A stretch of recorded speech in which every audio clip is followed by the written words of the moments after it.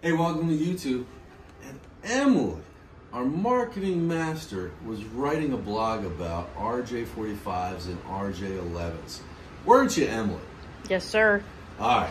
So, real quick, this is something that is covered in other YouTube videos. So, what's the difference between voice and data cabling? Voice cabling, for older people, it's just going to be the old school house phone, and you can still run voice cabling over analog telephones. Just keep it rolling. There are people are calling. It's our busy season. Telephones, analog, will just run on two copper wires, a transmit or a ring or receive. So old telephones will just have two of these wires.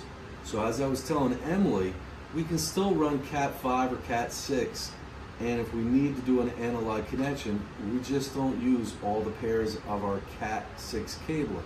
We'll just do that. And Emily was asking me, what is RJ45 and RJ11s? And you tell me when you have that viewed in. How's my hands, all red? So the RJ11s are the older school, and it's just going to be able to just put two of these wires. You actually have the ability to do 4 wires, but that's a whole different video. So the RJ11s are the smaller, old school telephones that you probably had at your mom and dad's house.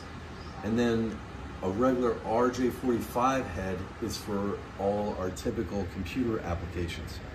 So you would just have all of these 8 wires. There's 4 pairs of wires. We'll just go into this RJ45. So if you had like an IP phone, you would just plug this guy into it, or any other devices. So voice and data cabling, what's the difference? It's really about the terminations now. You can either use 1 pair of wire, or you can use all 4 pair of the wires, and you can use voice over IP telephones. So, what's the difference between voice and data, Emily? You can use 1 versus 3 cables. True. Correct? True.